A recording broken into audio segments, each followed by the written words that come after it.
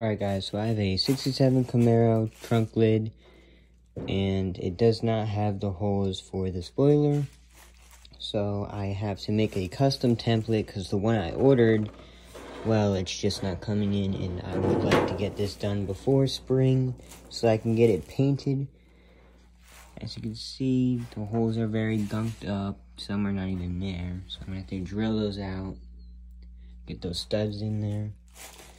But to make this custom template, what I'm going to do, I saw a guy also on YouTube, that's how I got the idea from, which I'll put him in the description in case you want to see his video also. Get a cardboard box, and you're going to cut it up and make it the length of the spoiler, and then you're going to outline it. And then when you outline it, you're going to match it up here, and you're going to poke the holes through. Line it back up here, dot the holes, drill it out. And you can make these holes a little bit bigger than what they need to be, just so you can move it around a little bit and make it fit as perfect as possible.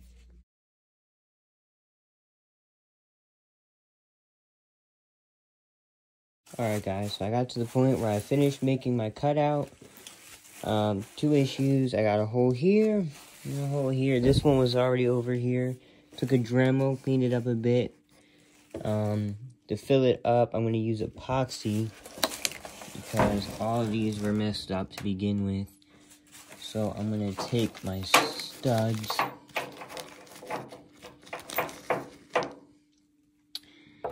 put them in. I even Dremeled a little bit around so that it gets more of a sit-in.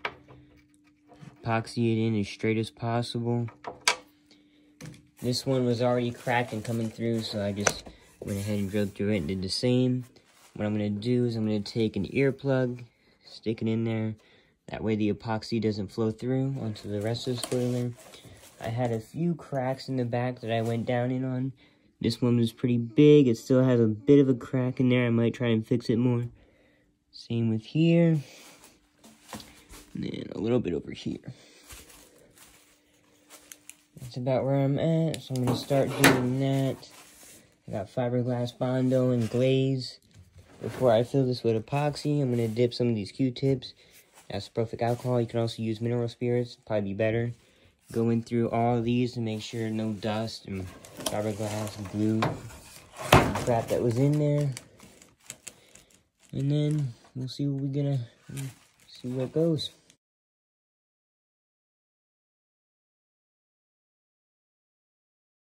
Template is done.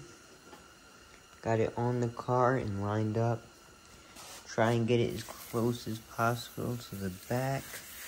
It's not going to look perfect, but you'll have a little bit of room once you drill it out to move it around how it needs to be. That's about it. I'm going to take this off. We're going to see exactly where those holes are.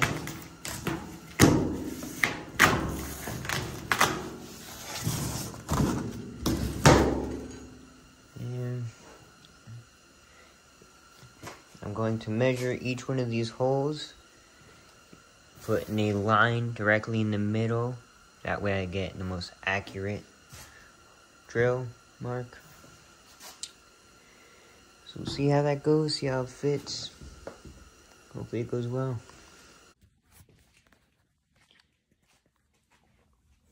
Came out pretty nice. The holes aren't too bad. So I have to spread out a little bit to make it fit better, but it looks good. So now, gotta fix a little imperfection, pretty big imperfections on the spoiler, and get it primed and painted. It's gonna look real good. Along with this will be primed and painted. Along with the other side, probably gonna be all satin black. Alright, now that the trunk is drilled, this is lined up pretty damn good. Time to move on to getting this spoiler fixed up, because definitely can't put it on the car looking like that. Go over it with some isopropyl alcohol, wipe it down. Then I have a fiberglass Bondo. Layer that on there. I do have some pretty deep gashes in it. And then I gotta fill these holes. Got 2 of them. And after that, after sanding that, I got some glaze to go over it. And it'll be primered in flat black. And then get a dusting of like a gray primer so I can sand it, make sure every spot was hit. And after that, I'll go to the trunk lid. Get that done. And then during the spring, it's gonna get painted, so hope you all stick along for that. See how that goes.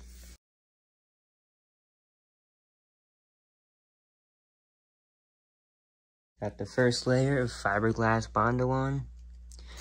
Still some little chips I have to go over one more time. Just figured I'd fill in the really deep cracks first and then move on to smaller things, which could probably be filled in with glaze. It's coming along.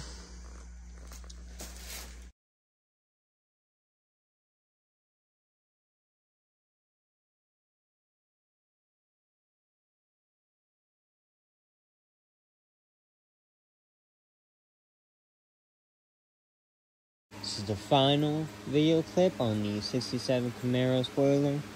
Now, it did take a lot longer than I really expected it to because I just, I got busy. So I didn't really took my time doing it, to be completely honest. But it did come out extremely nice. I'm very happy with it. Sorry about the noise. It's a fan I got going right now. I have the car in a carport.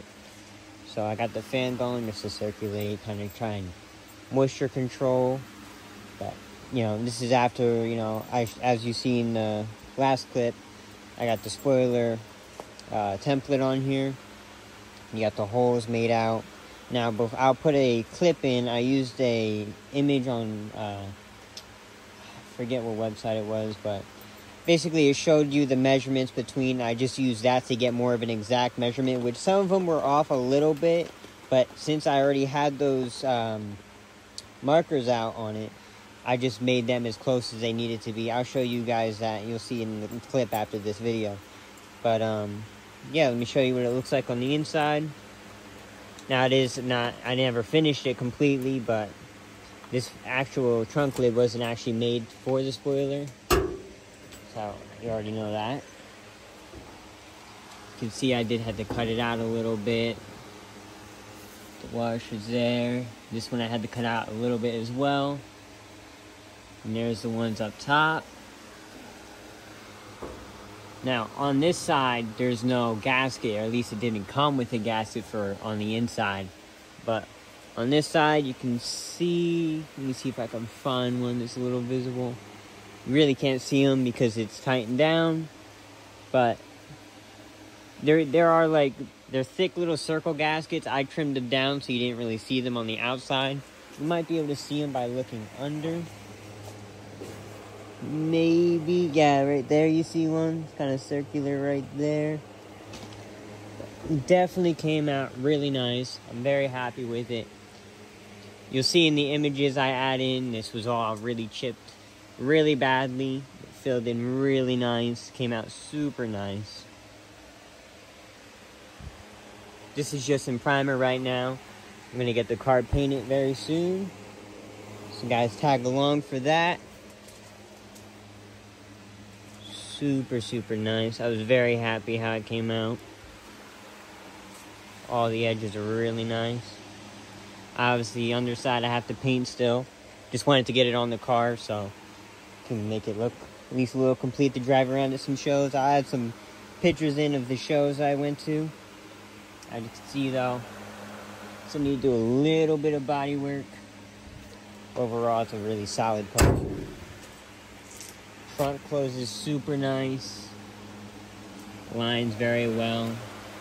Spoiler sets very evenly. Primer this, primer that. I used a high build SEM primer. Obviously I used the black. So, not sure if you guys seen the entire car yet, so I probably won't unbag the entire thing.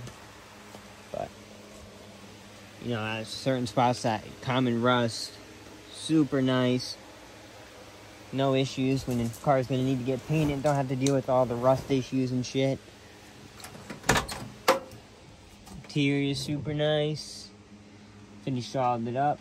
Got the headliner. This is the fiberglass headliner. Extremely headache, if I'm going to be honest. I still need to do some of the work in here. I'm not sure if you guys can see very well, but didn't follow that line a little bit. So I have to trim the fiberglass and then pull the actual the fabric on the headliner and pull it over and tuck it in, sort of like how this is right here. So basically the fiberglass is on the outside. If I pulled this lace out, you'd see the fiberglass. You cut that, then you just pull this over, and I just haven't gotten to it. Same with this. These didn't fit super nice at all, honestly. So I have to trim these pretty good right before the car gets painted. It's going to be painted this color red, or it's probably be a better. Yeah, it's coming out real well. Engine is done. It's a 327 small block. Had a little bit of oil issues, but everything's solved now. Show you guys real quick. Put my keys. Hold on. Sorry, guys. Wish I had to stand, but not just yet. Soon I'll get a GoPro, make things a little easier. Gorgeous engine, metal lines. Just want to make it look real nice. This is the hood I also painted as well. I added some pictures in of what I did with this. I also used the SEM black primer on this as well, and then I went over it with 2 coats of satin black paint. Came out really nice, and this was with a rattle can as well. Super impressive how it came out. Very happy with myself with the job I did. Got a dehumidifier. I have one in here, one in the car, one in the trunk, and then I also have one underneath. I also have cardboard to help with the moisture. Like I said, I really don't like the moisture of the car being outside, but this is what you gotta deal with right now to get another garage. So either build another garage, or I'll have to store it at my grandfather's for a little while. Paint-wise, gonna paint it soon. I'm gonna take the whole front clip of the car off and do that separately. That way it's a little bit easier. But future-wise with the car, I want to get a 700 R4 4-speed automatic. Right now it's got a turbo 350 in it, which, you know, it runs good. It shifts really nicely, but it's got 456s in the back, 12-bolt posi.